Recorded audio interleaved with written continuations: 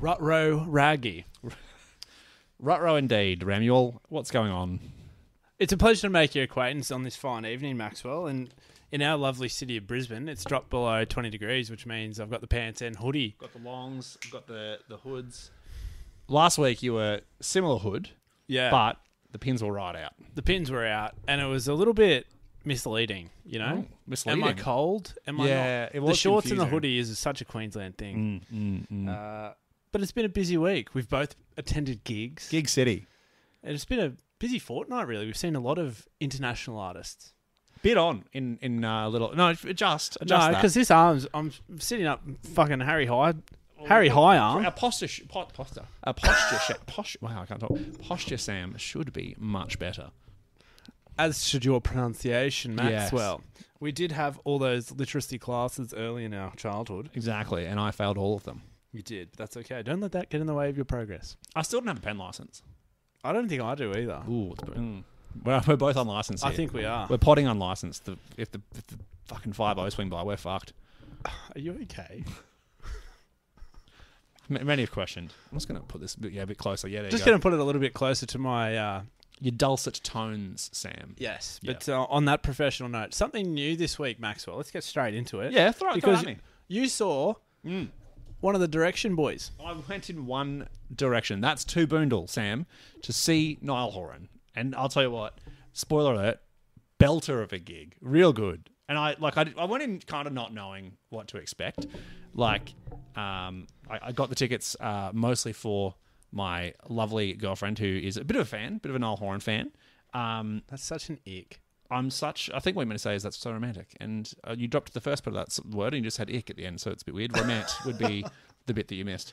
Romantic. Yeah, exactly. So, I mean, when did One Direction form? 2010? Whenever Simon formed them. Yeah, so 2010, so what's that, 14 years of like Niall. being told how to fucking be a showman. He's got it down pat. Like he's got Well, you'd hope so. good pipes. He's got good stage presence, good audience banter. All his tracks are like kind of like classic rock vibes. Like the pre-show they do like Fleetwood Mac and ABBA and Joan Jett and that kind of stuff.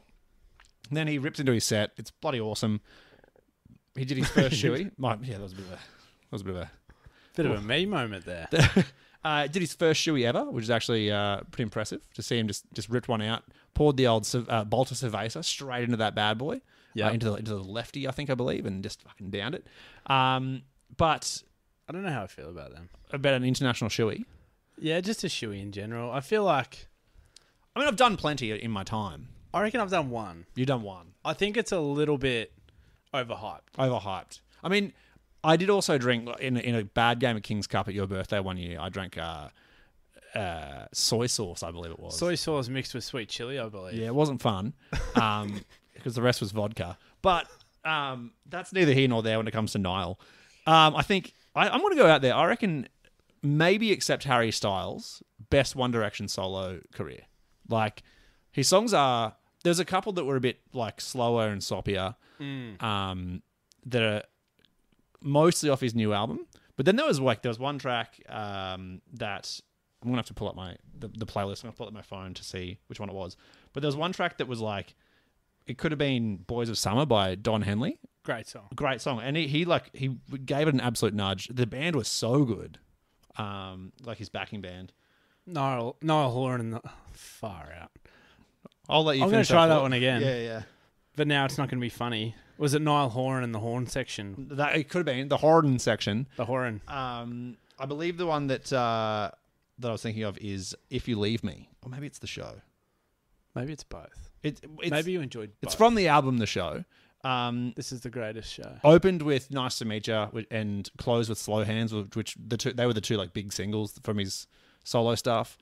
You'd probably know Nice to Meet Ya. It was kind of, it took off. Nice to meet you. Yeah.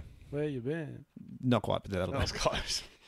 But yeah, dropped a Edge of 17 by Stevie Nicks cover in, and unfortunately we watched a young girl next to us Shazam that, which was quite sad to see. Yeah, that is quite sad. I felt like leaning over and saying it's actually Bootylicious by Destiny's Child, but London Bridge, Fergie. I think she would have not gotten the irony. Yeah. But yeah, no, I would if like I went in not really knowing what I was going to get. Coming out, I'd definitely go back. Like if I had my time again, knowing all this, I'd be back in for sure. Right. Yeah. And can we talk about how annoying it is getting out of a big concert? Yeah, Boondall always a bit of a time. Especially I drove. It was a Sunday night. It was a school night. So I drove, and it did take us the better part of probably half an hour to get out of our car park, which was next to the door. Yeah. So well, I've got a bone to pick. Please. The perfect day for a gig. Yep. Because I feel like it's either prime. There's 2 days. There's a 2-day window where it's prime, and then there's 5 other days where it is. He's good at maths. Not ideal. Yeah. 5 plus 2 is 7. Maths A. But maths A. Maths A. But I feel like if it's a Friday or Saturday night, you're already going to have a good time at the gig because you can have a late night. You wake up and you got another day to roll on. Yep. Sunday through to a Thursday gig. I'll say Sunday through a Wednesday gig. Thursday night's a pretty good night for a gig. I was going to say, that's why I went Sunday through Wednesday. Yeah. No good. Yeah. I'm second guessing going to the gig if it's a Sunday through a Wednesday. Here's the thing. Okay, I agree with you on the surface of it. Yeah. But I think as a bigger problem, I think that's part of the problem with especially Queenslanders, but Australians in general, is that Monday through, let's say Thursday, are a write-off. No one does anything on those days. And like, we're giving away like 5 out of 7 a week that we're not doing. Like, I feel like bring back those nights.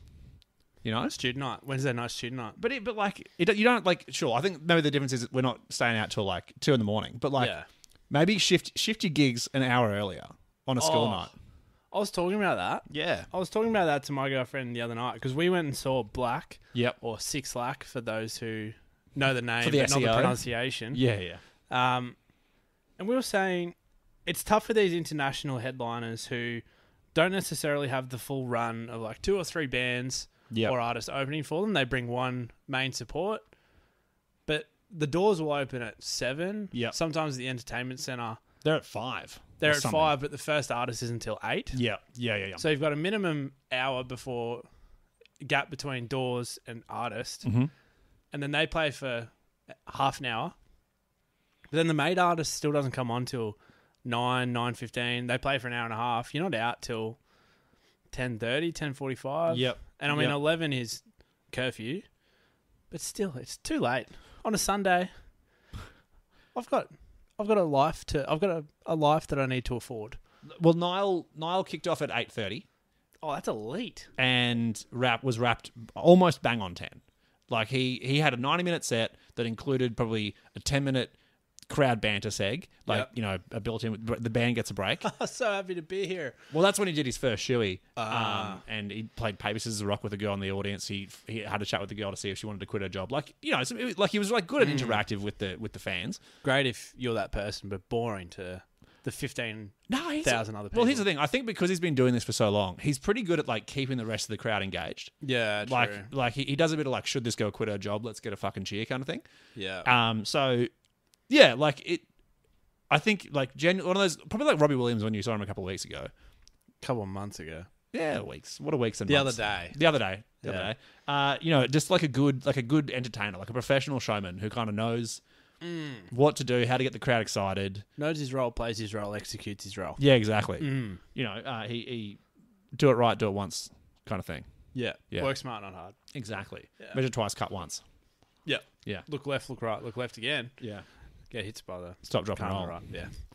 Yeah. Well, I'll quickly change my mind. Tell me about Black. Well, yeah, because I went to Black. Yeah. He was at the Fortitude Music Hall, which seems to be where every band and artist in Brisbane or coming to Brisbane are playing at the moment. It's a hot prop. It's a hot prop. It's been a bloody age since I've been to the Trifford or the Tivoli and every band that starts at the Tiv gets upgraded anyway. So, anyway, back at the Fortitude Music Hall. Yeah. Saw Black. If you don't know who he is, he's sort of like this... So, I wouldn't say he's soppy, but he's like a heartfelt R&B artist who He's done features with T-Pain. You might know him for On My Way with Khaled, that song. Put no, it into but drive. I'll trust you on it. I'll be outside. I'll be on my way. Yep, sure. Yeah, nice. Otherwise, Worse Luck, you might not. You don't know. Anyway. I think the only song that I know, I believe it was an artist called Duckworth who had a feature with him. He's a slut for a feature. Loves a feature. Loves a feature. I'm going to double check that while you're talking. Loves a feature more than a gambling addict. Bang, that was good. But anyway, we went. We were expecting, with an artist like him, you expect a little bit of a low and slow vibe, but that they'd intertwine, his faster songs into his set list, and he didn't. Really? It was very slow. Very, mellow. Very mellow.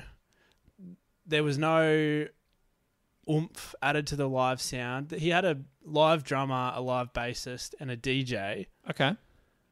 But you know how sometimes R&B artists will add more bass or more fills or a little bit more instrumentation to their song live that gives it a bit more energy? Yeah. None of that. Yeah, right. We didn't make the encore. Really? Well, I mean, you famously hate an encore. Hate an encore. Don't try and pull the wool over my eyes. You haven't even turned your fucking guitar off. Anyway. So would you say it was not a good show? I'd say it was a good show. He was a great singer. But when you're standing up, like if I was seated, I'd stay there the whole bloody 9 yards. But I was standing up, my feet were starting to hurt, and I wasn't able to sway or get into it. Just because of who you are as a person? Just because I was standing with my arms crossed, obviously, at the back. Don't have fun around me. Fuck off. But overall, it's a good show, but could have been more energetic. Yeah, no, I feel that. Would I see him again? Probably not. Yeah, right. I think exact opposite for me and Niall Horan. Yeah. Where I went in not knowing what to expect, not knowing the energy level. And I'll tell you what, it's no surprise that it was packed full of young women. People who were in their teens or people who were in their teens 10 years ago when One Direction were at their peak. And this is not in any way demeaning or that. It's very that's the crowd, and they bring a lot of energy. Well, they bring a lot of energy. They're screaming, and it is loud. Deafening. I have not been in a concert that's that loud in a long time. SZA was the same, and it was it's hard to not kind of get into the vibe. It when reaches they're all a just decibel level, and then you go deaf. Yeah, but when as soon as he came out, the screaming was off the chart. He launched into the set. He's done this a million times. He knows you got to ride that first wave straight into the first song and don't stop for 2 or 3 songs. Just keep it going. And by the time that happens, you're I'm in. The energy is high. It's fun. And we're getting there. The people around me are already up and dancing, jumping around. It's hard to not be in that vibe. Well, if you're not up, as soon as they come out, it's pretty much everyone's up. Yeah. And if you're not, then what's the point of being there? Yeah. Which means to me, those are two very different gig energies. Very much so. I was standing up wanting to sit down. Yeah. Then I got in trouble for trying to sit in the disabled area. Oh, yeah. I didn't know it was the disabled area. And then I'll tell you a story, because there was this woman. She was probably early 30s, strutting her stuff, full of plastic and... Feeling herself. Full of plastic, beers, and a good time. Yep. Yeah. But she had some heels on, and she decided to sit down, slipped past the security guard. He didn't notice. And he came over and said, "Excuse me, this is a disabled seat." And she goes, "I am disabled." Oh, no. And he goes, "No, you're not." She goes, "I am. I've got a disability. My feet hurt." Oh, no. Why won't... And she went on a tirade, rinsed this poor security guard doing his job. She goes, "Why won't you let me sit down? There's so many spare seats. Why the fuck? Can you just fuck off?" And the security guard looks at her blankly in the eyes and just goes, "Calm down." Always a good start. And then he walked off. I'm like, if I was your superior, that is your cue. Out the back line. But I just don't understand. The George Greger, the dive pass. Yeah. There's just no need to be rude to security guards who aren't being rude, who aren't being aggressive. They're just informing you that this area is reserved for people that actually can't stand up for a show. Yeah, right. Fair enough. Anyway, that was a pet peeve. I don't like that. Don't be rude to people who aren't being rude to you. This is true. As we always say, if you're at a gig, don't be a... That's it. Yeah. Don't be a C. I don't like that word, but I just say, don't be a... Thanks for bleeping me. I'm not going to bleep you. I'm just going to leave you. I might even zoom in on your hand doing this. Don't be a flipping idiot, you dork. Don't be a silly goose. Anyway, before we roll into our key topic of the night, I have a question for you. Yeah, hit me. Is Jojo Siwa legit? Oh. Because she's either so far off the scale that she has no self-awareness, Yeah. or she's the most committed I have ever seen to satire. To the bit. Yeah, to the bit. Which at the moment is the trend. Some people just commit so hard to the cringe because they get the views, they get the attention. It is hard but to watch. It's all satire. Yeah. But it is so hard to watch. The videos are coming everywhere. Karma's a bitch. Like, I don't get it. you know what? I don't think it matters. Like, either way, it's working. Yeah, because we're talking about it. Yeah. I have never... She's everywhere, and people are listening to the song, and I'm like, I don't like the song, but I have listened to it a few times. And I'm like, no, just to be like, what's the go? You know what I mean? Like the intrigue got me in, and I don't like it, but I'm like, dream guest on my podcast. like I needed to know because it's too much. But and now that you've listened to the song, I still haven't listened to it. I only know like the 10-second segment I've seen on like TikTok or on whatever. TikTok. Yeah. Now that you've listened to the full song, is Karma in fact a bitch? I mean, I just like I'm all for like her having her like empowered moment where she's like breaking free of like her like it's the biggest change we've ever seen in music. Her commercial like teen thing. Okay, here's the thing, right? This is, for everyone watching, this is you searching for something nice to say. No, it's not even nice to say. I feel a bit sorry for her in a way of like, yeah, like she was like a kid when she was like put through this whole like thing, and then she's trying to like break out of that by doing the same thing, but just like the rock and roll version. You know what I mean? Like, hang on, smell that. Like at least when Miley Cyrus did it, it was like, fucking, she went full wrecking ball and just went into it. Yeah. Like, I feel like this is like the same thing, but with a different hat.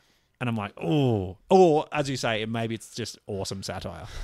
Which, either way, I don't think it matters. If it's awesome satire, I'll sit here and be like, hats off to you, well played. But part of me, and a lot of me, thinks that it's not. Maybe, I mean, benefit of the doubt. Yeah, maybe benefit of the doubt. The official 78 amped position is hats off, Jojo. I mean, there's no such thing as bad publicity. That's true. It's working. It's working. But fuck me. But yeah, I'm glued to my screen because every time she's on my phone, I'm like, I think I'm going to want to throw my phone out a window. It's hard to watch. Either way, it's hard to watch. Like in the same way that like the UK Office is funny but hard to watch. Yeah. Oh, anyway, you know what's hard to watch but really funny? What's that? Watching people trip over. Throw back to Battlesnake. If you're not a long time listener, go back to our episode about gig etiquette. If you've ever seen a bloke fall continuously for 10 seconds. Oh, I love it. Anyway, let's get serious, shall we? Let's get serious. I wanted to ask you a question. A question that's been plaguing my mind, Sam, for a few weeks. Mm-hmm. Oh, that went up my nose. Oh. Just fizzy. Very fizzy. It really sounds like you're doing coke on the podcast, but you're doing Pepsi. I want to know, like, what do you reckon is the sound of the 2020s? We're in 2024. We're nearly halfway through the decade. And I want to ask you what you think, like, the defining sound, even of the first half of this decade, is or has been. It's a good question because I don't think there is one yet. Right. Which is, I know what we're going to talk about, but I'm with you a little bit. It seems that there just isn't. I saw this come up. A few people have started talking about it because there just is no defining sound. Yeah. It feels like there's not even. In previous decades, you've got a cluster. Like you've either got a genre or a cluster of artists, or at least three. Yeah. That you can hang your hat on and be like, they were the biggest artists of that decade. Yeah. 2010s to 2020s, you'd say Ed Sheeran.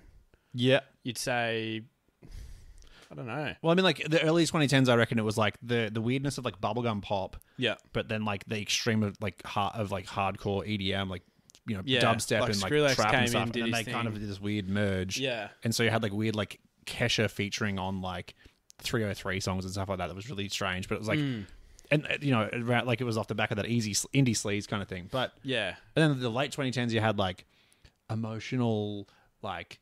That's when the TikTok music started Yeah, coming in. SoundCloud rappers and Mumble rap. yeah, mumble rap and like I don't know, yeah. even the pop stuff like Lorde and Billie Eilish and stuff were like really Yeah. emotional and like laid back and stripped back in the music. Yeah. And even though Billie Eilish has come through and she's a big player in the 2020s, I still don't think, when you think 2020s music, you don't think Billie Eilish, you No. don't think Ed Sheeran. No. I'd say there's probably two prominent ones at the moment, and Yep. that for me is Taylor Swift. Yep. And then I think SZA is becoming that, Yep. because you've got extreme Swifties who listen to bubblegum pop that's inoffensive and boring. Yeah. And then you've got a little bit of the edgier pop side of things with SZA. Mm-hmm. But I just don't think there's, apart from maybe, but I'd say Taylor Swift's up here and SZA's climbing, Yeah. but she's not there yet. Yeah.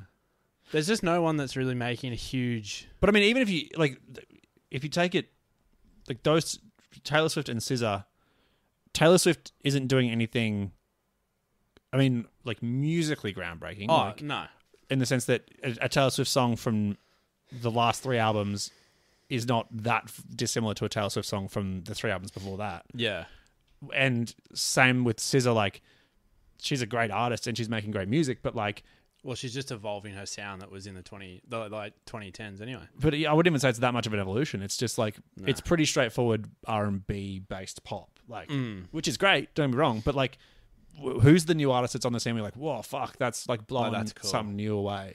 I mean, the one that comes to mind is Fred Again. Yeah, But at the same time, if you've heard one Fred Again song, you've heard most of them. yeah, Because it's just a repetitive sample over a house sort of beat, and then that's kind of it. yeah, But I feel like I heard someone say at the moment the big artists and bands in the scene at the moment are just placeholder artists. okay, So Royal Otis was one that came up. yeah, They're obviously really big at the moment, and I think they're quite polarizing in that, yeah, they do great covers, but their original music, people either think it's great, yeah, or people go, oh, like, I just don't get the hype. yeah, But they're at the size they are because they're just sort of trending. yeah. But their style of music has been consistent through the Australian scene for probably the best part of 10 years. well, I mean, like, I would say a Royal Otis album is not that far removed from like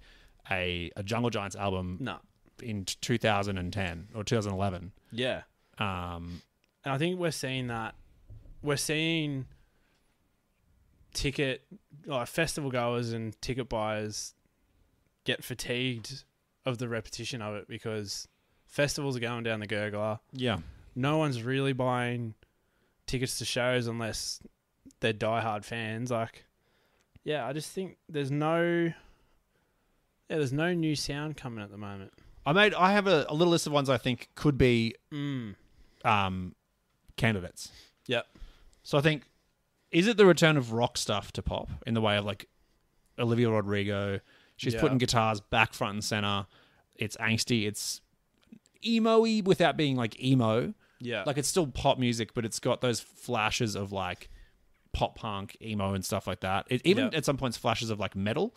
She's never gone full metal. Like she's never. She does like little screams. She and stuff. throws a little scream in, but the guitars are definitely turned right up. The distortion's on, that kind of stuff. Is it? And this one's been going for a while, so I think this is, if it's going to be representative of the sound, it's the early part of the decade, that disco revival that like Dua Lipa had really ridden the wave on. Yep. Like that real like straight up like could have been a Bee Gees song kind of sound, and like future nostalgia. Is it country? Is it Morgan Wallen? Yeah. Is It's an it interesting Luke one. Combs? It just feels like there's genres that are popular, Yeah. but not globally popular. Yeah. There's no overwhelming trend where you hear an artist and you're like, oh, I really like that song. Yeah. And I could go to a concert and know Yeah. a few of their songs. I keep coming back to Ed Sheeran, but Like, I don't like Ed Sheeran. I don't listen to him, but I could go to his show and probably sing along to 10 or 12 songs. Yeah, fair. Like, country is one that is growing, and it'll always be big in its own market, but I think it's a little bit like metal and dance music, where it's just a little bit too extreme for like mainstream. the mainstream. Yeah. Because, like, Morgan Wallen, I love Last Night. Yeah. So does everyone in the world. Do I know any other songs? Yeah. No. Yeah. EDM, I like a couple of Fred Again songs. Don't really care about the rest of the discography. Yeah. And metal probably is always going to be too extreme to come into the mainstream. Yeah. That's fair. But, yeah, I don't know. I've got a couple other thoughts. Yeah, hit me. The fact that hip hop in general is falling back. I was reading some stats recently that about 5 to 10 years ago, hip hop was over 50% of all music on the charts. Yep. And now it's down to about 30. Yeah, because hip hop's not really. It's not getting shitter or like anything like that. It's just I think people have hit like saturation point, and then it's going to then it's going to come back down, which happened with rock and roll over a 30-year period. Yeah, like it did. These things happen in waves. Yeah. Hip hop's 50 as of this year or last year or whenever. Like, it's lived a pretty solid life cycle. Latin pop having a big explosion. Bad Bunny, Karol G, artists like that are like having a massive, especially in the States, having a massive surge. Jojo Siwa.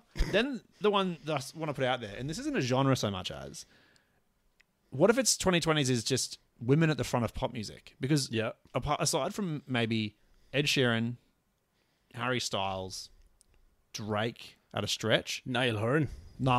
I mean, but even he's not. I wouldn't say he's big. He's probably B list, maybe C. Yeah. Apart from like maybe 4 or 5 artists, most of the big pop stars at the moment are women. It's a good point.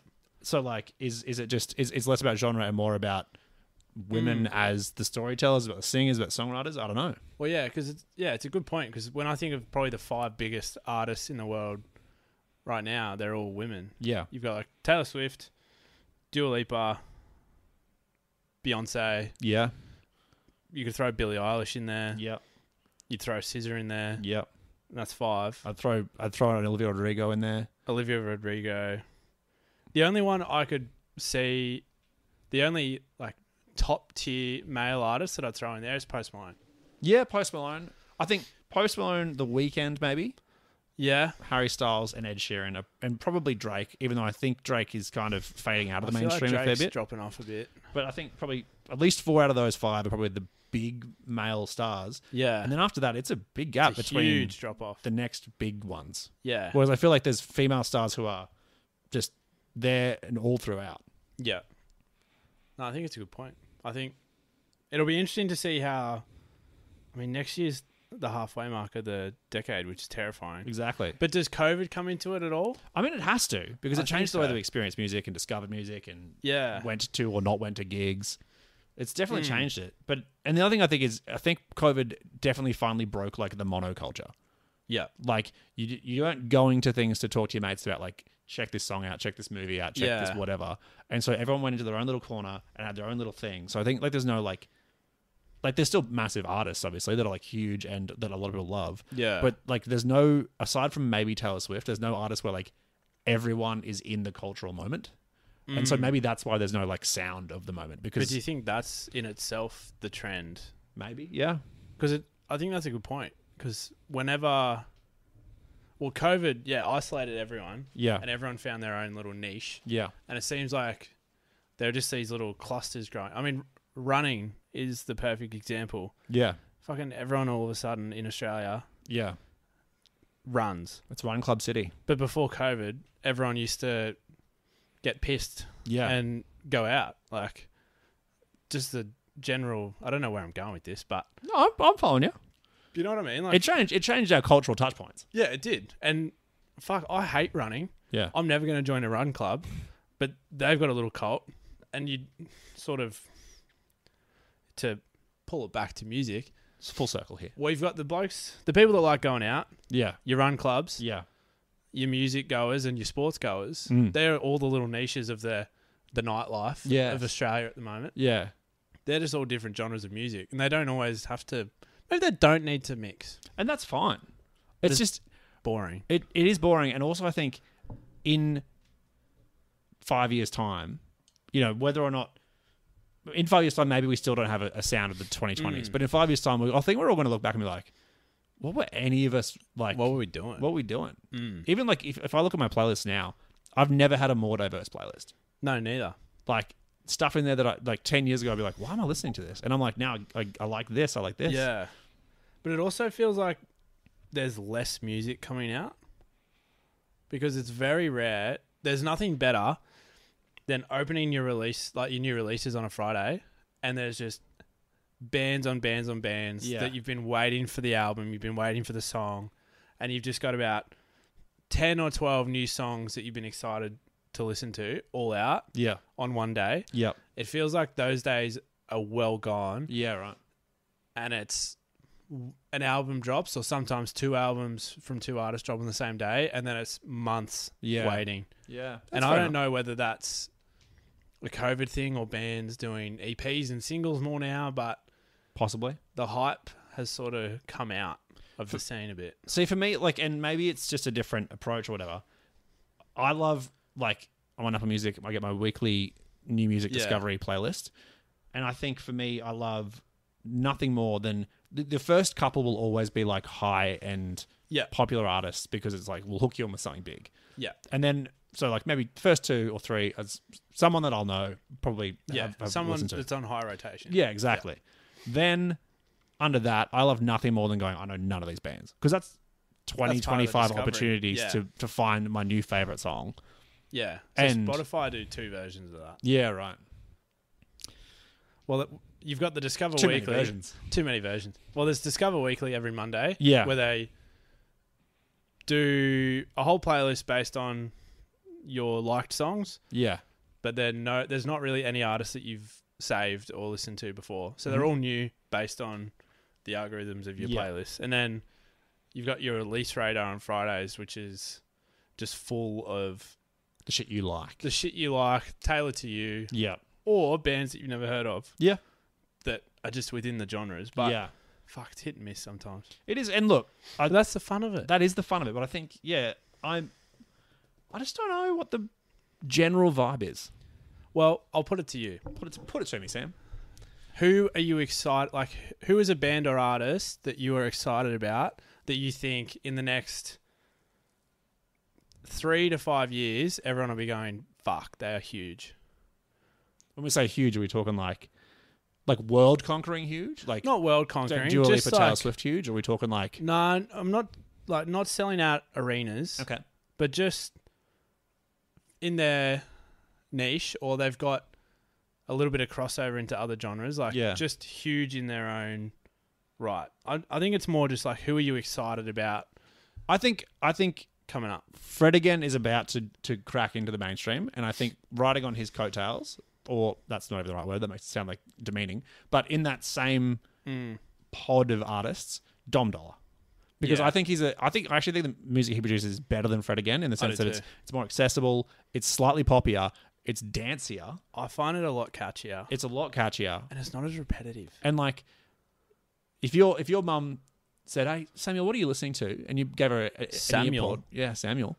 You gave her an earpod and it was Fred again. Or you gave her an earpod. Earpod, Samuel, are you having a stroke?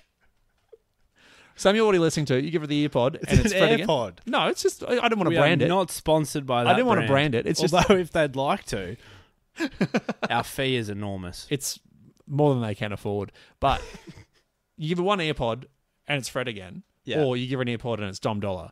Your mum's going, I may not like it, but Dom Dollar's the one that I want to listen to. Yeah.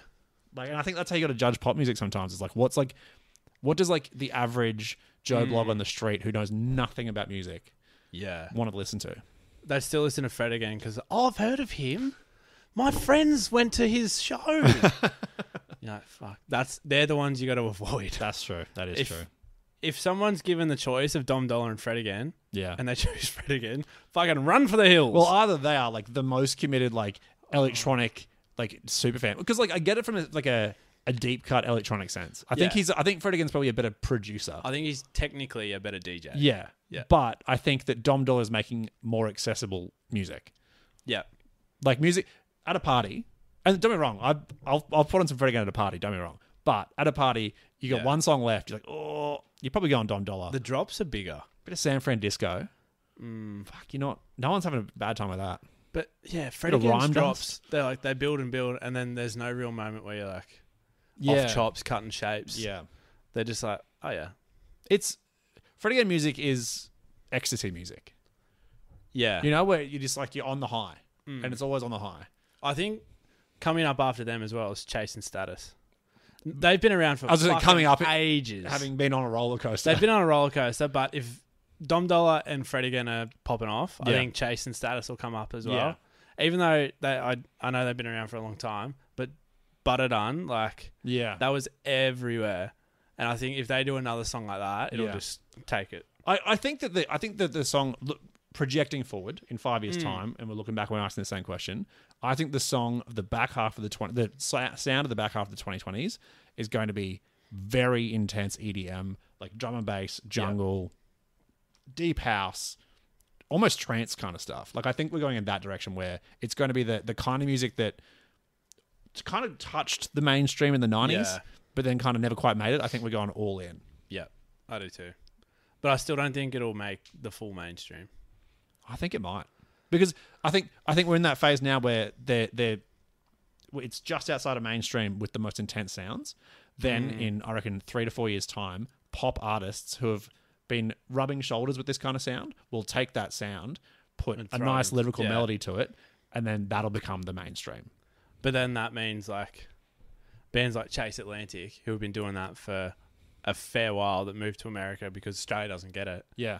They're going to become the fucking biggest thing That's ever. what I mean. Yeah. I mean, I would say in 3 to 5 years, expect a Fred again featuring, maybe not exactly Dua Lipa, but an artist of that caliber. Like, you know what I mean? Like a Dom Dolla featuring an Olivia Rodrigo.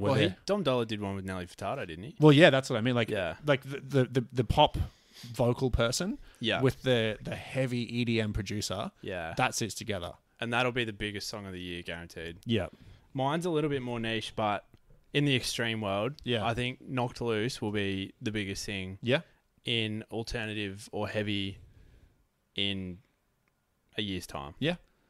They're very extreme, but I think people, like you said with EDM, people are, I guess...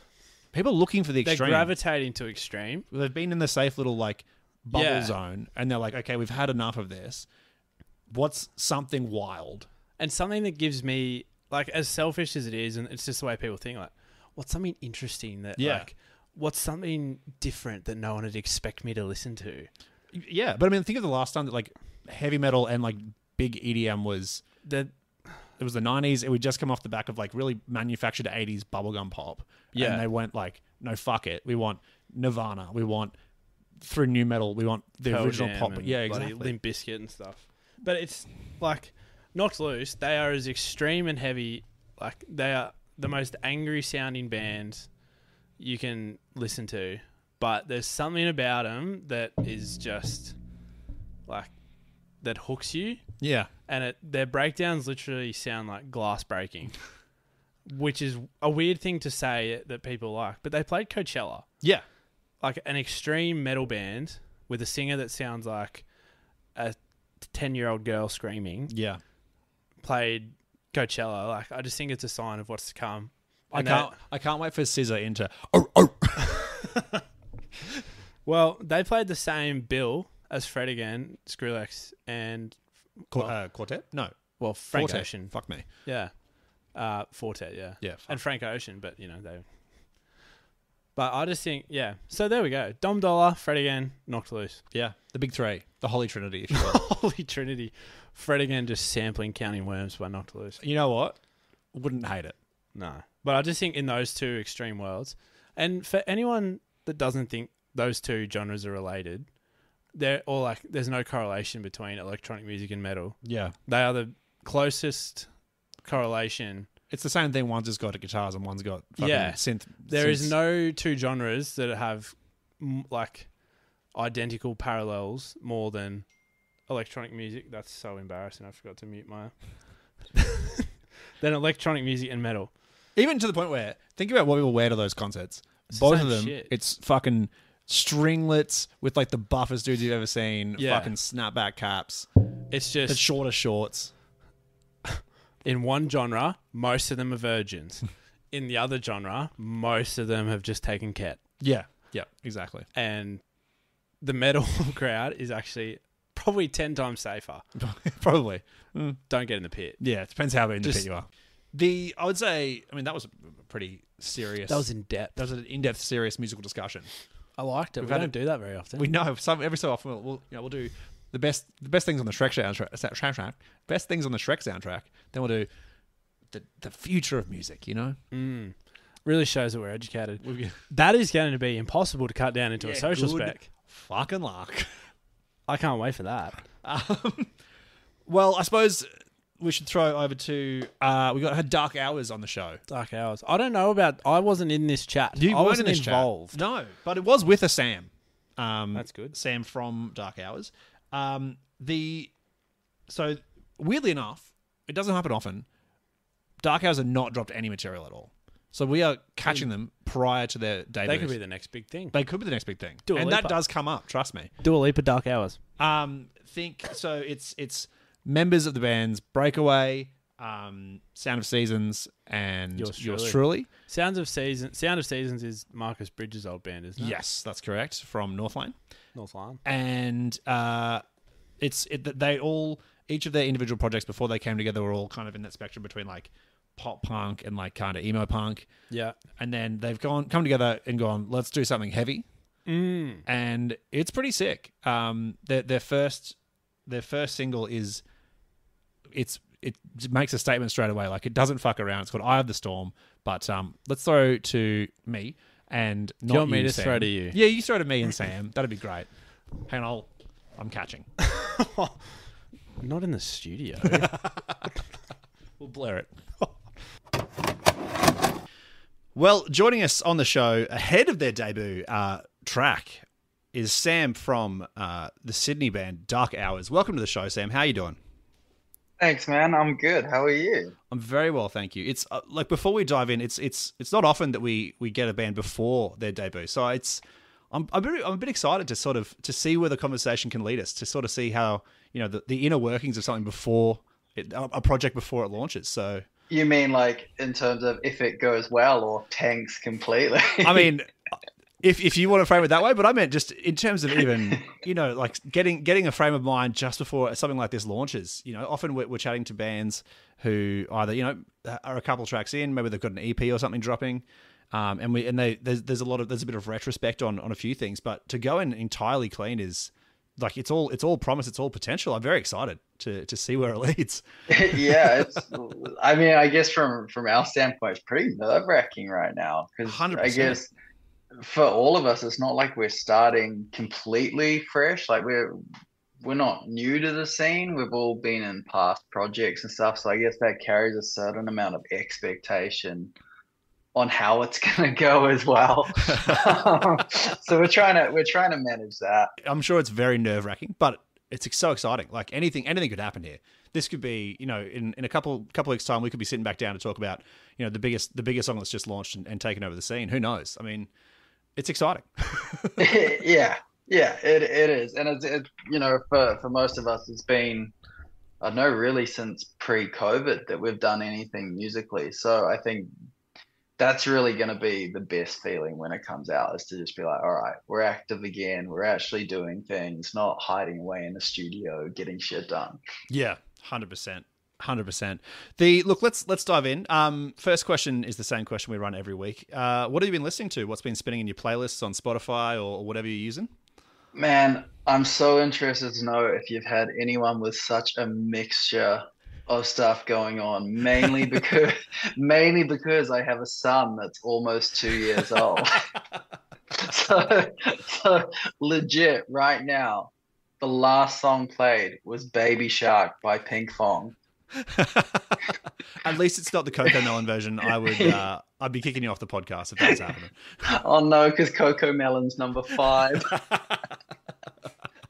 it literally goes like Pink Fong, Architects, Blippi, Bad Omens, Coco Melon.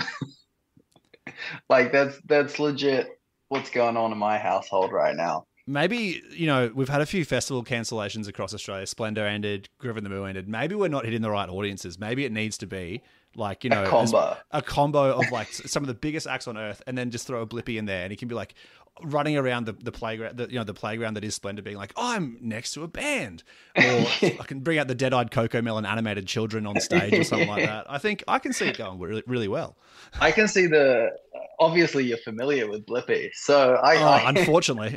Yeah, I can see, like, for those of you who don't know who Blippi is, he kind of walks as if he's breakdancing the entire time. And I can see that going down really well here in Australia. No one will make fun of him. With these weird orange and blue fucking clothes. Yeah. Yeah. For how simple it is, it prints money. It's all one take, most of it. Like, maybe I'll come back on in a couple of months to launch my new child's TV show. Yeah. Dark Hours and Blippi the collab. I can see that going really well. Damn.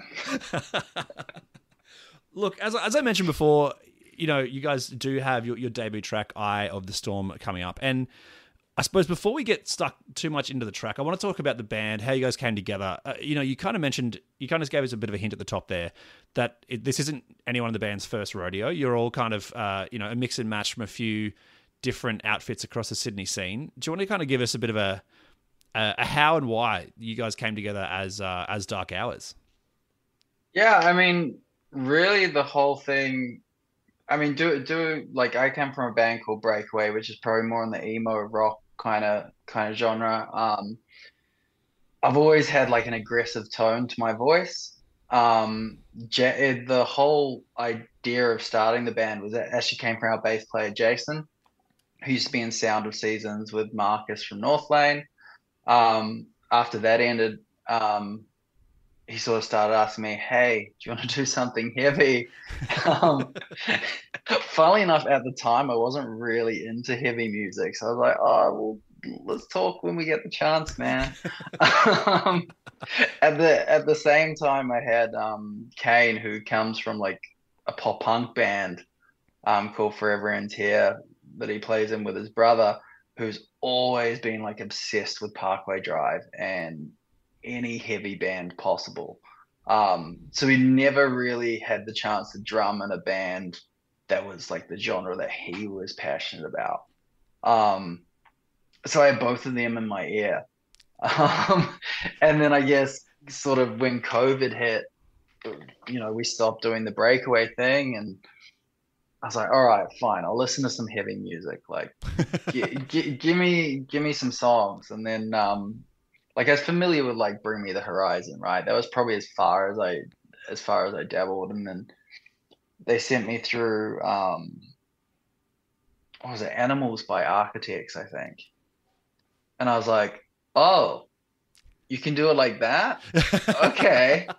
Yeah, okay. That makes sense to me. Funnily enough, after that I got a whole lot heavier, and and then it was really just the three of us for probably, I don't know, the first 6-7 months. And then I sort of got wind that Lockie had left Yours Truly. He was chilling out for a bit, didn't really want to play music at the time. And then we ran into each other at a show, got talking, and he was. I honestly asked him expecting a flat out like, nah, dude, I'm done. And he was like, yeah, dude, call me. So it's meant to be in that case. Something like that. No, look, it's a really good group of guys. Everyone's really on the same page, which in a band is really hard to achieve. And everyone's sort of got the same goals and visions and on the same page creatively. So it's actually been probably the easiest writing and recording process I've ever been a part of, which is great because I get really stressed. That's fair enough then. I mean, the easier the better, I guess. I mean, as you kind of were hinting at there as well, that like that's a real spread. That, the bands that everyone has come from over time is a real spread of styles and genres. I mean, obviously you all kind of sit within that heavy, pop punk to metal, spectrum. Yeah. What kind of? I mean, obviously apart from just this shared love or passion for heavy music, what kind of did you bond musically over when you was probably first having a couple of jams just to see how you fit together? Around the whole Architects, I Prevail type stuff. Definitely the latest Bad Omens record was like a really big one for everyone. Unfortunately, not Blippy. I did try. It's let's never say never is all I'm saying. It's an acquired taste. The more you listen, the more you're willing to put up with it. I think there's a really good, metal Baby Shark cover to be had somewhere in there. You know what? Someone actually brought that up to me last week. They're like, "You're gonna do it, right?" I was like, "Do what?" They're like, Baby Shark heavy. One of my, I mean, this is probably going off topic a bit, but one of my favorite walkout tracks was the band Group Love. They used to come out to Wild for the Night by A$AP Rocky, which fucking awesome song, but way different style to Group Love. And the drummer would just come out first, sit down quietly behind the kit, and just fucking start absolutely smashing, going hectic, like just putting these awesome double kicks onto this, wicked kind of dubstep rap track. I'm thinking a similar vibe. Maybe you just come out one by one and just add a little something to the basis that is Baby Shark. I can see it now. I can see it working. Do I have to, in terms of like coming out to a certain song, I have to just go back to the past for a second. And so Breakaway did the Taking Back Sunday and the Used co-headliner. and on that tour, we made a really stupid decision of letting our sound guy, Adam, choose our walk-on music. First night, all good. It's a good bit of music. Got us on, everything. Well, we arrive in Melbourne, and do you remember Taylor Swift's Trouble, the GOAT version? Yeah. Awesome. And that's what we walked out to. I mean, that gets the people going. There's no denying it. The people would have been fucking hyped. Well, they were for that song. What happened afterwards, I don't know. That's when you got to open the circle pit to the GOAT song. Get it going. Look, let's talk about the debut track, Eye of the Storm. It's making a statement out of the gate. It doesn't fuck around, let's be honest. It starts with these thick guitars. It starts with a really bouncy as fuck bass line, a breakbeat almost kind of sound on the drums. I suppose, aside from wanting to set the tone early and give listeners a real sort of snapshot of what Dark Hours is going to be, why this track? What was the track what was behind this track that you thought this is the one that's going to sort of kick us off? I think we listened back to, I think right now we have about six songs down. And some of them start with vocals, we really wanted a riff to kick it all in. We wanted people to hear the first 10 seconds and know exactly the vibe that they were expecting to hear after that. Whereas I feel like sometimes when you start, especially on like a soft vocal, you don't really know what genre it's going to lead into. I just think it gives more of an impact. It's more in people's face. And I don't know. I get enjoyment out of that, the opening riff without the drums, and then suddenly it smashes through your speakers. I think that's great. That's how I like to listen to music. Yeah, when everything lands in that first, after that first kind of those few seconds of guitar, it lands heavy. Like it doesn't. There's no like gradual, welcome to the show. It's just like, here we are. Here's what's fucking happening. Let's go. Yeah. I think it also it shows, because of where all four of us have come from, it shows instantly, hey, we're doing something different to what we previously were. Yeah. And 100%. that was also really, really important to us. I suppose that is a pretty big consideration for you guys. Obviously, you'll be drawing in from fan groups that you guys have had over time with different projects, different bands. what if there's one takeaway that you want, a Breakaway fan or a Yours Truly fan or any music fan really to take away from Dark Hours, what's the kind of like mission statement that you want to like lay out with the track? I mean, honestly, the brief in my head was epic heavy. I think it ticks that box. Like let's get the most energetic riff we can with the biggest sounding chorus that we can. That was the goal. I'd never really screamed properly before, so that like the bridge of the song is really like me learning to scream. So I didn't want to have it too much throughout the entire song in case everyone hates my scream. Let's just give them a little test and see how we go. But yeah, epic heavy was really what we were going for.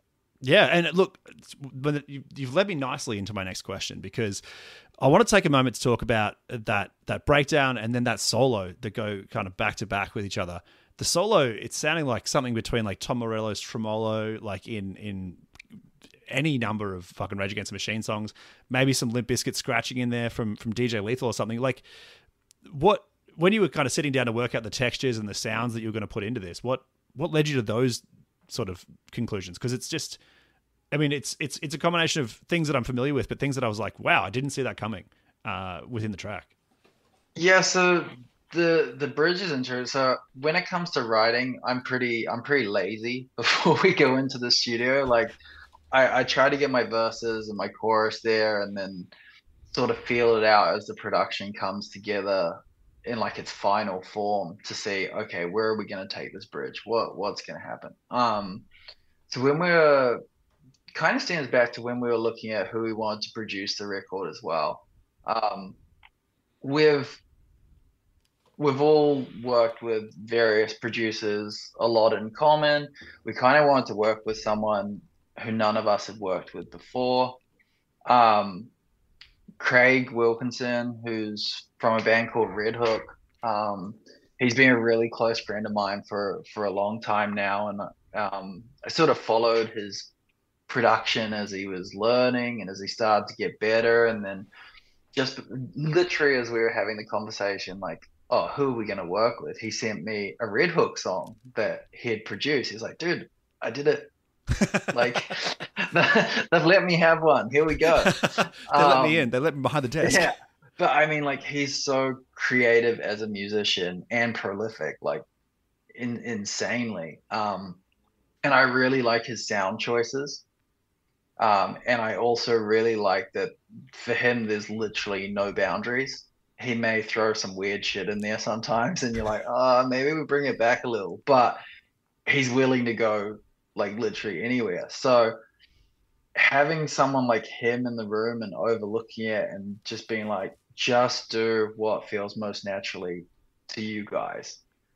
In terms of guitars and that solo is like him and Lockie just talking about like, what doesn't matter what the part is. Let's just do exactly what is going to feel good for us. Yep.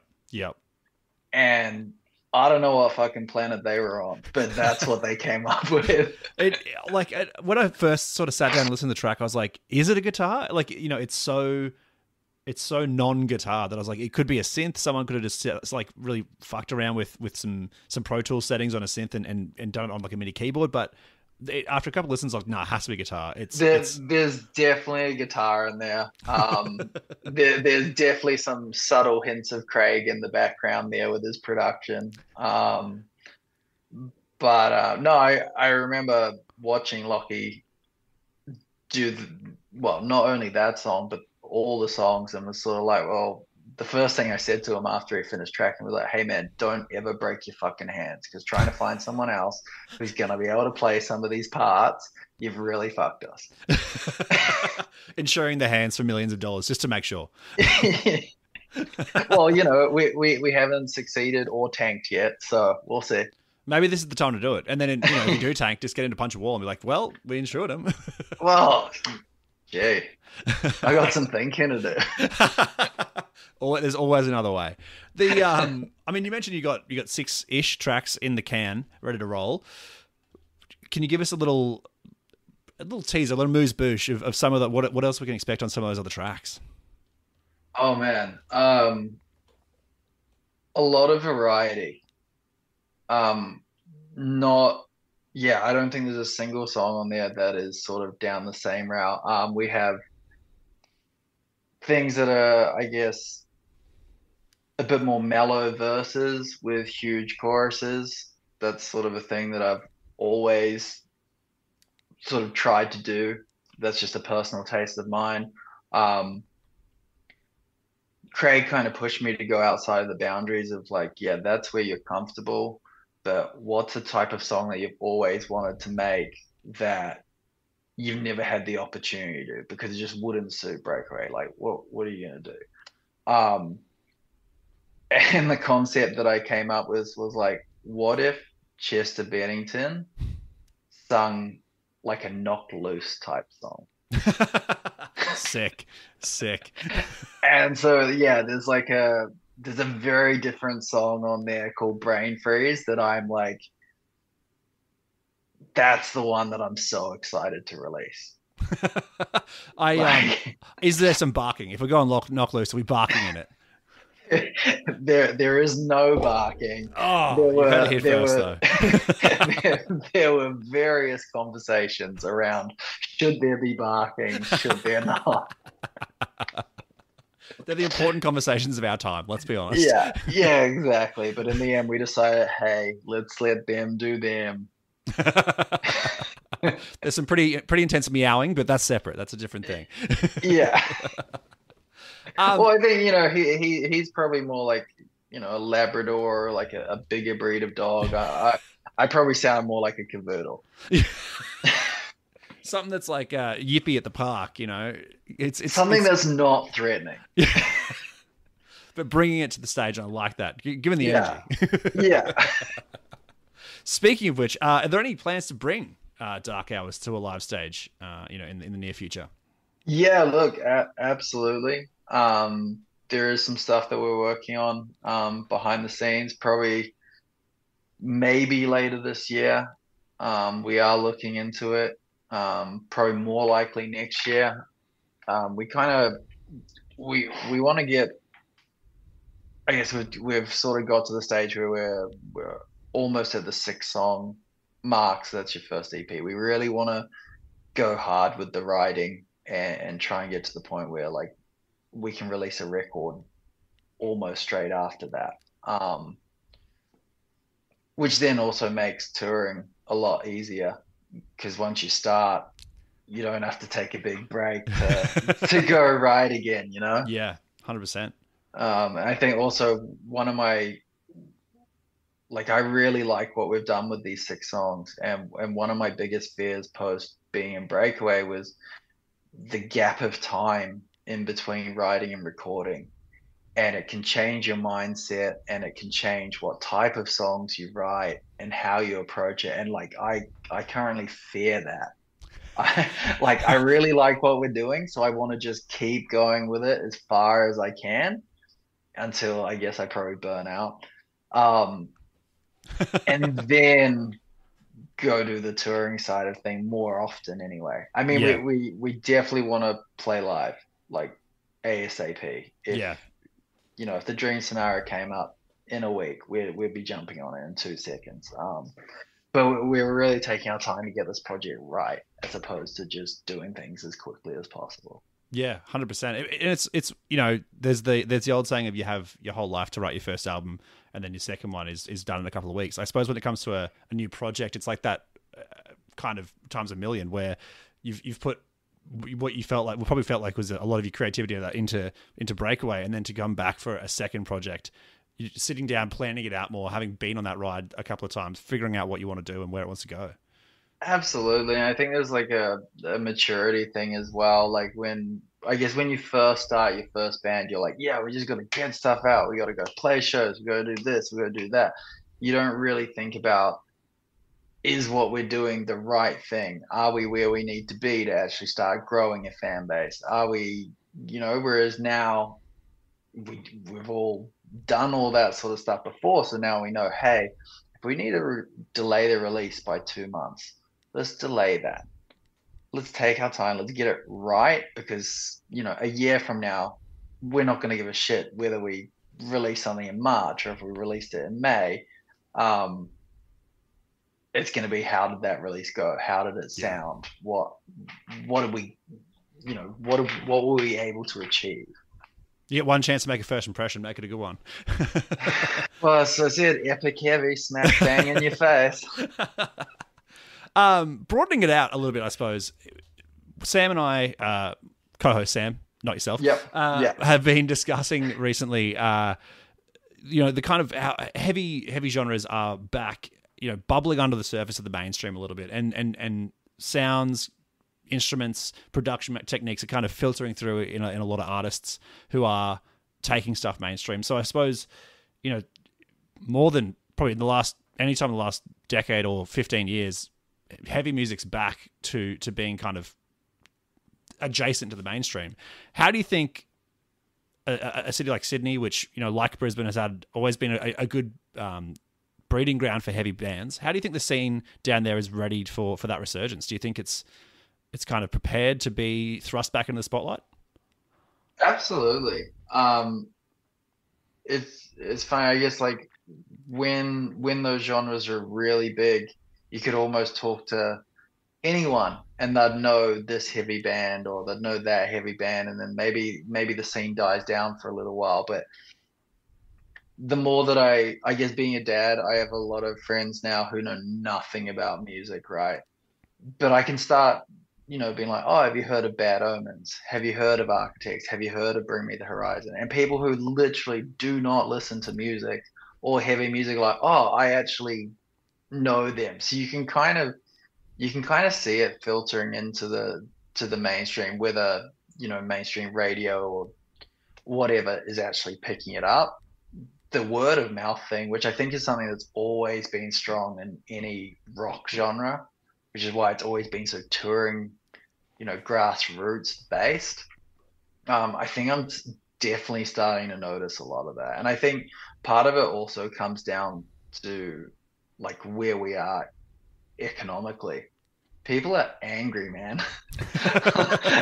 Like, it's the same when Green Day released American Idiot. The album blew up because of the political situation at the time. Like, heavy music or rock music in general is something that people like live and breathe. It's not something that they just listen to in their car because it sounds good in the background. Absolutely. And I think, shit times do make good music, as much as we hate to say it. 100%. You guys, you guys had Hot Damn. We had Snitch and Thriller, club nights that were, a real, again, that kind of, place to prove yourself as an up-and-coming band. I was going to say iconic sticky floors. Oh, yeah. Yeah. Just bad times, but in the best way kind of places. Yeah, 100%.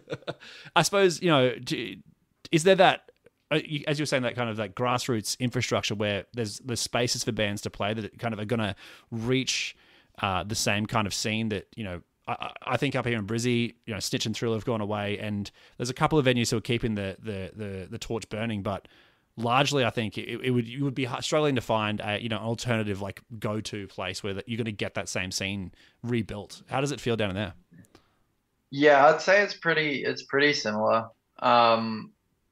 Whether we kind of cross over into this or not, but we do have AM PM, so like emo nights. But apart from that, man, there's not a lot. I know. I'm trying to think what they've recalled the Bald-Faced Stag. Oh, the Crowy. Yeah. That's a Brizzy export. We gave that to you. I'm sorry. Yeah. No, you did. I actually played the Crowy in Brisbane, like on our very first tour, like 10 years ago. Yeah. So like, there's venues like that still around, but there's, you're automatically jumping up to that like 350 capacity. There's none of these 100 to 120 kid packed tight little rooms anymore. So really, and I think that's maybe one of the reasons why a lot of people are releasing quite a bit of music before they play shows, to try and like build up enough people so that those rooms don't look completely empty on your first round. Yeah, 100%. I think that's also something that's terrifying about starting again. Because like when you're like playing the big shows is actually so much easier than playing the small shows where there's not many people there and everyone's looking at you directly in the eye. Yeah, Like and I you're find looking at that, them directly in the eye. 100%. Yeah, fully. I always found that way more scary than like going out at the Roundhouse or Enmore or wherever it is. Like, I guess at that point, like with the big crowds, you can literally say anything and people just go nuts, right? Yeah. Whereas you say anything in a small room and someone's like, "What do you say?" Come say it to my face. I'm 4 feet Yeah, away. yeah, exactly. Or Wonderwall. Absolutely. Bit of a change of pace. Word on the street is that you're a bit of a fan of dinosaurs, Sam. And I wanted to know, will the T-Rex be making it off the ink and maybe a T-Rex suit when you hit the live stage for the first time? You know what? If it was just up to me, I could see that happening. I can see Jason turning to me and going, "Oh, you're so embarrassing." But I am scheduled to get some more dinosaur tattoos, though. That is a thing. Look, I think that's a good sticking to it and forcing the band into it could be a good way to go.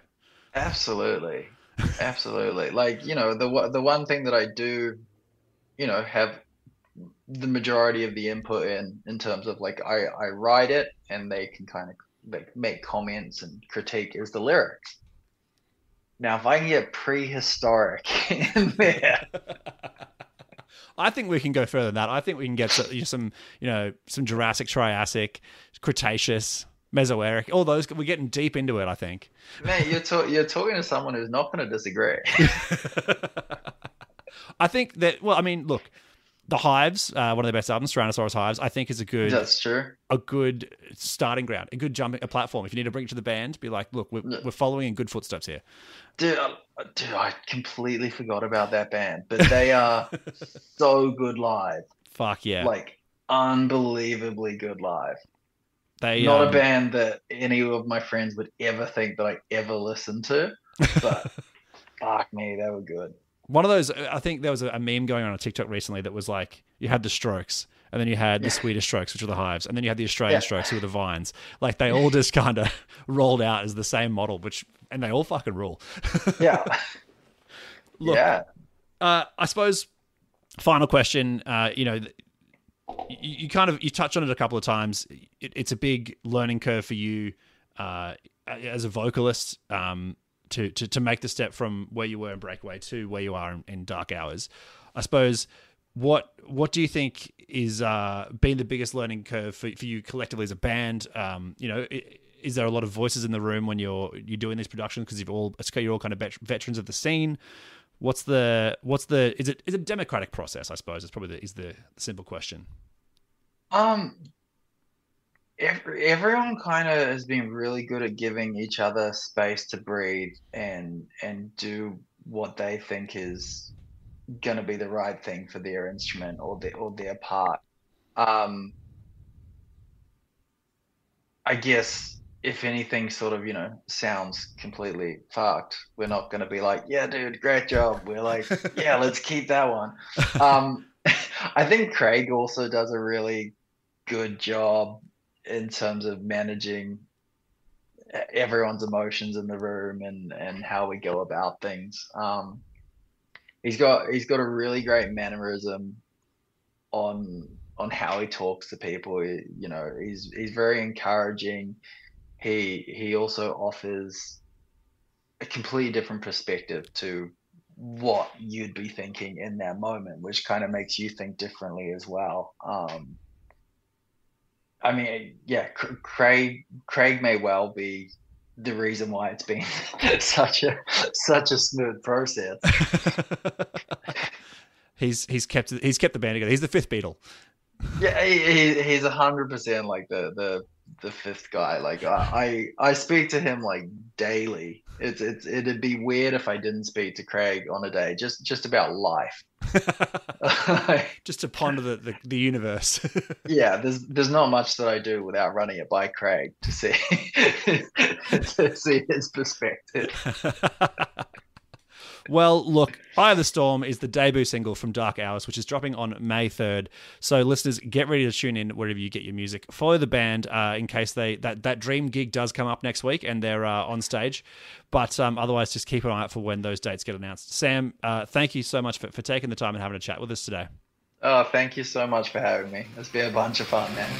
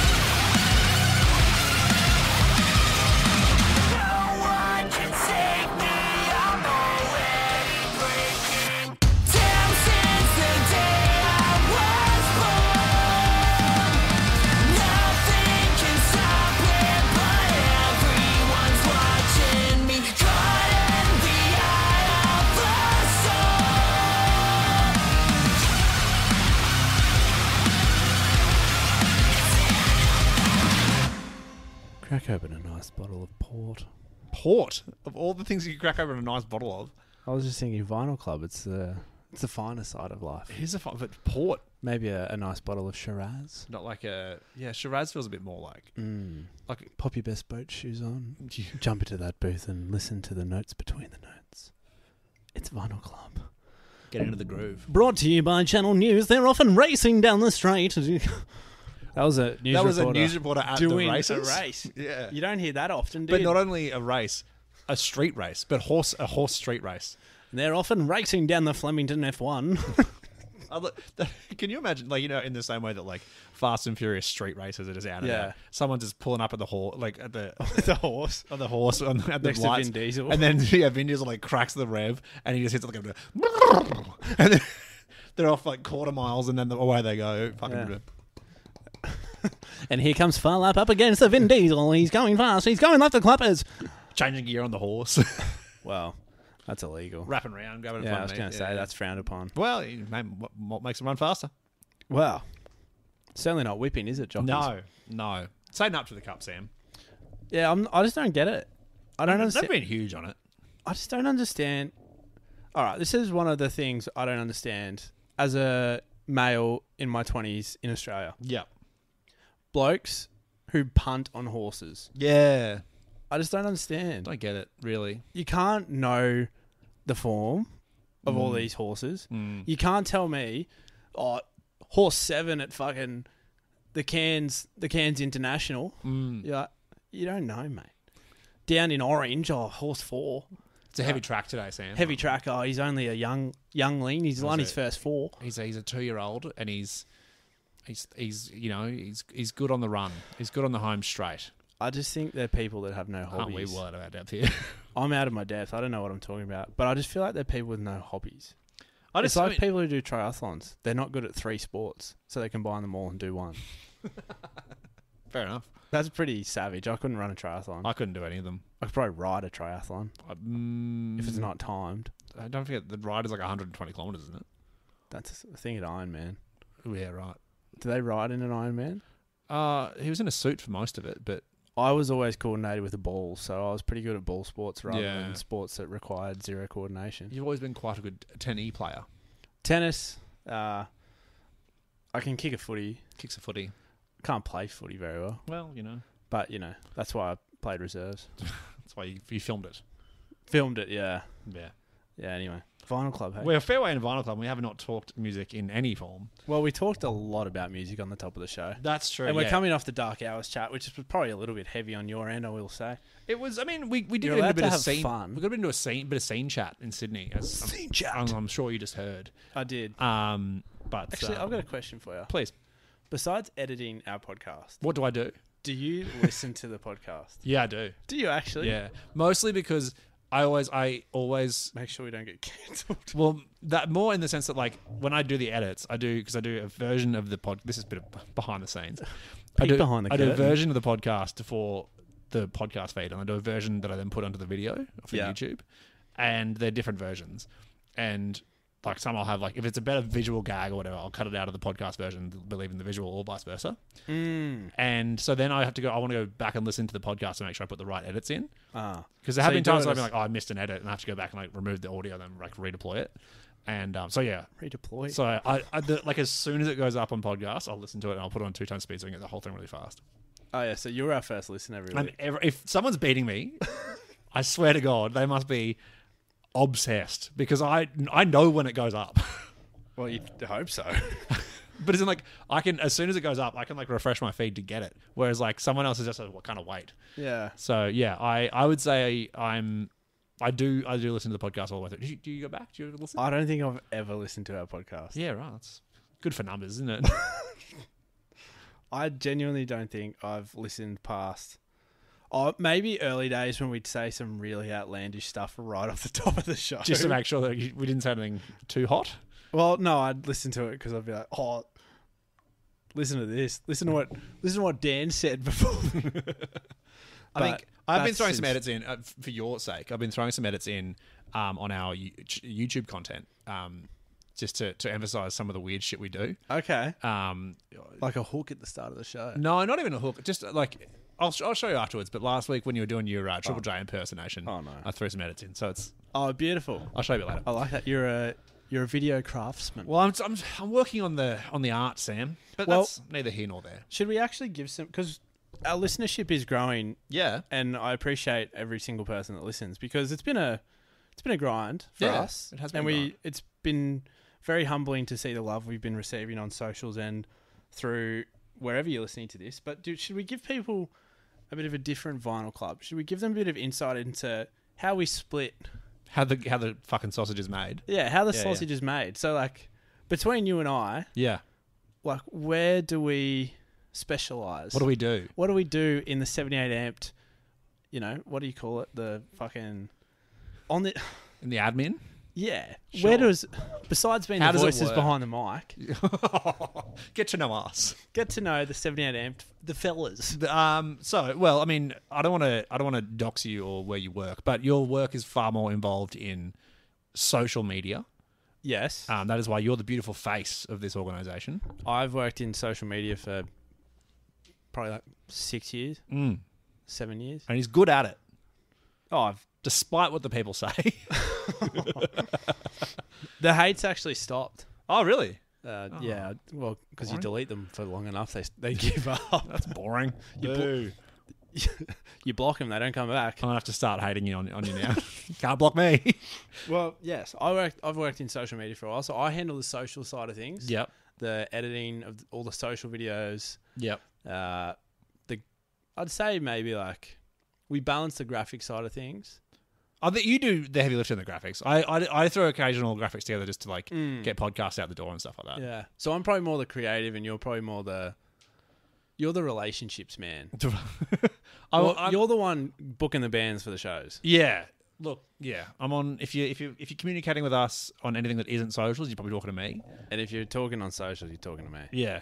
And I watch our views like it's fucking. I sit there. I should just have a live tracker. And then when you hear the thing, I'm the guy on the ones and twos, balancing sound levels poorly often. But without you, this show doesn't go to air because I don't fucking know how to do it. I'm balancing. I'm making the podcast in terms of you are the end result, but that's But okay.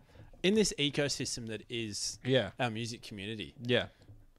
We need you to have the podcast ready to go, and I need to push people to go listen to it. Exactly. So, we're without each other. Symbiotic. We are symbiotic. Yeah. Without each other, we're useless. It's true. It's so true. I'm pushing people to links that don't work, and no one's listening to my podcast. Exactly. Well, your mum is. Yeah, that's true. That's true. Or sometimes she dips out. Oh, I tell you what, my mum said something to me the other day. Oh no, that was so humbling. Oh no. She goes, because I was saying to them, because one thing we haven't spoken about on the show was we posted about Scissor's show. Scissor commented, liked, and reshared our stuff, Huge. which is 20 million followers. That's unreal. Thanks, Sis. Thanks, Sis. Sis. Friend of the show. Yeah. But I was telling my parents what that meant for our views because, they ride the waves as we do, as loving parents do. And I was explaining to my parents over dinner, we had 700,000 views on this video. And Mum goes, where was that? Was that on TikTok, was it? I was like, yeah, it was on TikTok. But Instagram's going quite well as well. And she goes, that's good. Because every time I see your videos, I see it doesn't have many likes. And I'm like, I go, Ice cold, Mrs. Muggleton. She goes, so I always give it a like. And I'm really glad people are starting to like it now. I'm like, fuck. That's a bit of how's your little podcast going? Yeah. It was the biggest backhanded she was trying to be sweet. Yeah. But fuck, it hurt. Like there's nothing like from your mum too. Yeah, there's nothing like a parental put down to really put you in your place. So on that note, I gave you some homework. Yes, before we jump into that, I've got two things. Oh yes. We're diving into the socials. Max has been stacked over text. That's right. Yeah, close. I've got two things to jump before we jump into there. One is almost bigger than Scissor sharing us. Was we got reshared by the king of TikTok. No, we didn't get reshared. Sorry, we got liked. I want to take that back. We got liked by the king of TikTok. Viral clips. Did we really? Yeah. Who's that? The other one, it's just like random clips that have been posted like a week later after they've already gone viral. And it's just like, did you see the happened? Yeah, and it's all like the weirdest voiceover. Oh, him. Yeah. So that's huge. Bigger than anything else we've ever done. The other thing... Oh, if he or she uses our stuff, I'm expecting a tag. Don't expect one. You won't get one. But if they do, great stuff. You'll see me commenting. Excuse me. That's my stuff. Nice tag, fuckwit. That's what I'm going to say. I'll quote that now. I'll put that in. And then if we get the tag, like, thanks for the tag, fuckwit. Yeah, keep it consistent. The other thing I want to do, and this is something we do want to encourage, if you're in a band, if you're making music, send us some of it. We'll have a listen. Yeah. This is a song that was, we always say it's from the DMs, but this one was via email, old school. Oh, facts. Like straight facts. Straight facts, mate. Always dropping them. Just trying to find what this person's name is. Jack. Shout out Jack Barrett from Manchester in the UK. Oh, he's from Manchester. Whose band Supera Morza, sorry, shot us their track Life Jacket. Is he a real estate agent for Taurus Property in Cooperoo? Yep, that's the one. We both had a listen. This week you're joining me on the ride that is the song, the DMs. And Jack Barrett from Cooper Real Estate. He's definitely not in a grunge band. That's for sure. No, he can't scuff his loafers. Life Jacket by Supera Morza. Hardcore stuff. It's like, well, when we were listening to it before, I said it's like old Turnstile. Yeah. Really fast. Picture like skateboarding down a hill on Tony Hawk. Yep. That's it. Just downhill jamming. Yeah. And then you jump off like a 50-foot half pipe. Yep. It's not a half pipe, it's just a jump. Because if it was a half pipe, you come back down. It really reminds me of bands. Whoa. It really reminds me of bands out of that Gilmore Street. Oh my god, Gilmore Girls. Fuck. Gilman Street Gilden scene. Gilden out of the Gilden scene. Now that's the scene. Out of the Gilman Street scene, which is in Oakland. Oh my laptop's unpowered. That eventually spat out like Green Day and the Offspring, but had like Rancid and Operation Ivy and stuff like that. Yeah, that turned up to 11 with the Pits just going ham. Yeah, it's like, a lot of. I'd say it's like swatting bee pit. Yeah. Yep. It is. There'll be blood noses in that pit. Yeah, there's no barriers. No, fuck no. On the stage, flipping into the crowd. This feels like the kind of band that you want to see in someone's basement. Yeah. Like, before this goes big, go see Supera Morza. Rad Bar in the Wollongong. Oh, yeah. Fuck, I miss that place. Never went. But the top part of Crowe. Yeah. R.I.P. R.I.P. In Brisbane, anyway. It's in Sydney still. Yeah, the old bald-faced stag. But anyway, that's I would say thumbs up for me for Life Jacket. Yeah, I liked it. Might go on my gym playlist. Yeah, throw it in there. Oh, you're lifting big. Fucking. Oh, I don't lift big. Just picking up. Just a couple of 200s. 200 grams. You can do better than that. But picking up a couple of 10 kilos and just practicing moshing, just throwing fists. Well, that's why I had to cancel my first gym membership. But that's a good idea. Yeah, I know. But yes, I gave you some homework last week. You sent me some homework, yes. I wanted you to review Feel Something by Movements because I said it was a fairly big album for me at the time. Very much liked that album. Yeah. And it was sort of a forming or an important album in the new wave of like emo punk bands from 2015 to now. Yep. There are a few bands that sort of led the charge there. Citizen, Movements, like Story So Far were still doing their thing. Neck Deep were coming up.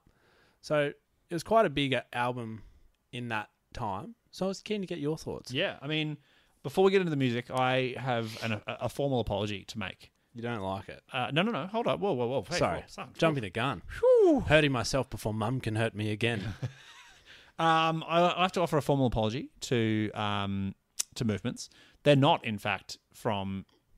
I can't remember the name of the town. Conshohocken in Pennsylvania. No, that was Will Yip, their producer. Will Yip, their producer, yeah. I got that wrong. That was my mistake. They're from Rancho Santa Margarita in California, just outside Orange County there. Which is where Knocked Loose is from. Yeah, well, there you go. So, huge apologies if any of our listeners were heading towards Conshohocken to... No, you said it very clearly that Will Yip was from Conshohocken. Yeah, but I think in my mind, I think I was saying like Will Yip was in the band. No, he was a producer. We said that on the air. I remember that. Yeah. So I think you're overthinking. We call that the Yip slip in the industry, that one. But we get that. Wardrobe malfunction. Exactly. But onto the music. Feel something. Look. All right. Did it make you feel something? I got some thoughts. I'm ready. I got some thoughts. Hit me where it hurts. It's very much within the punk realm. It's the antithesis of pop punk. Like it's almost anti-melodic. Like it's going so far to not be poppy that it is trying the... Sorry, I'm just being papped here while I'm talking.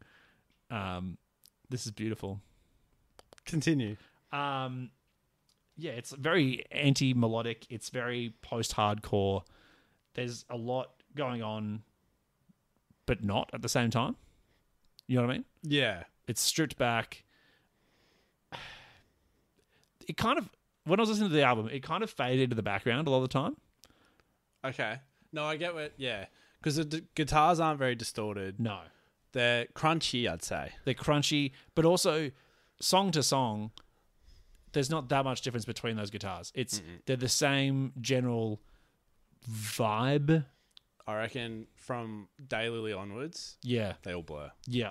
Even in Daily and Colorblind. Well, I'm looking at my notes here. Daily and Colorblind would be the ones I would say were probably my favorites on the album. I still wouldn't jump to them. Okay. I in my notes I wrote down a number of times that I kind of like would fade out in a song and I'd have to go back and start again because I was like, I kind of it just sort of blended and I have to listen to it a couple of times and then I'd be like it's still kind of just fading. Yeah. The thing, okay, the lead singer at one point really sounds like Morty from Rick and Morty. Yeah, and then I couldn't get that out of my head. Patrick Miranda, especially in Full Circle when he gets the spoken word bit. Yeah. And he's like, Rick, what are you doing, Rick? But shout out movements. Yeah. I mean, I'm not putting this in a playlist. If I was going to listen to this again, you'd have to do it all in one go because it's a block. Yeah. And it would if I was happy and buoyant going to this, it would kill my mood. Like it would ruin my day. Which is not to say that it's a bad thing. It's just like don't go into this expecting a fun time. No, it is quite you'll heavy. Feel something, Sam. I like that. Thank you. Well, overall, I'm not jumping to listen to it again. Yeah. It's very much like listeners know that I am not huge on lyrics when it comes to the music. Like I don't you're sit not there a lyrics man, are you? I don't let the lyrics I'm not like, you know, I can't not hear lyrics, you know what I mean? But like, I'm not sitting there going like analyzing the lyrics and being like, how does this reflect my life or something like that? But like to me, like the lyrics seem to be part of like the musical experience. This is an album that you go to for the lyrics and the music kind of happens at the same time. And for that, in that sense, it's not for me. But I think if you're looking for a deep and meaningful experience that's going to make you feel a bit sad, this is going to sit so well for you. It's going to hit you right in the feels. Run the Googlies. Yeah. So yeah, one day if I'm sad, I reckon I could put this album on. But for 99% of the rest of my time, I don't think so. No, fair enough. Yeah. Well, you've got one for me. I do. Before we wrap up, because we've been keeping people a lot here. This episode has gone on. This is easily our longest episode. I bought some options for you. In the sense that I wasn't 100% sure if the first one was going to be appropriate, and then I realized it was. The one that I want to give you is actually 2.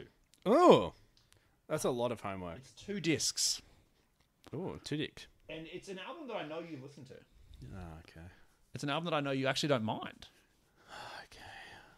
If it's Vampire Weekend, it's going out the window. It's not Vampire Weekend. I swear to God. I'll reimburse you, but I'm throwing it. Oh, Viva la Vida. Yeah, the French album. And Prospects March. Yeah. So what's the go here? So, Viva la Vida is the album. Like it's the the original, the bass album, if you will. It's top to tailed. Then Prospects March was all the B-sides and deep cuts that they wrote in the sessions that they didn't include on the main album, but that are all relevant. So, there's another version of Lost that's got a Jay-Z feature on it. Life in Technicolor 2. Life in Technicolor 2, which is just Life in Technicolor, but with lyrics. It's a lot better. It's Rainy Day and Glass of Water were songs that were written to be included on the album but got cut due to time. So I think as an album, to me, it's one of those ones that you should listen to like with both, because I think they are both. I think they collectively are the whole thing. Yeah. And you can on I think Spotify and Apple Music now, the default Viva La Vida version is called Viva La Vida Prospects March Edition. Yeah. So I like it. I think you should listen to both. Yeah. You should really put your vinyls in like a plastic. I've got some plastic on order. I just haven't got around to it yet. Yeah. Protects it. I'm excited. Yeah, so it's a good album. I like the artwork. Great album. Les Mis. And the art book in there also quite cool. Where is it? There's a little art book in here that is further detailing. All the lyrics are done in quite an interesting. See, this is why I love vinyls. Yeah, I know. Little collectibles.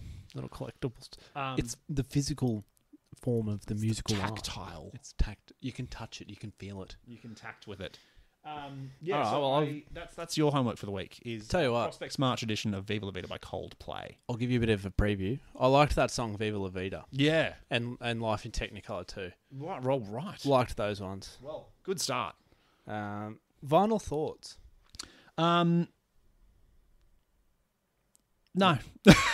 What about you? No.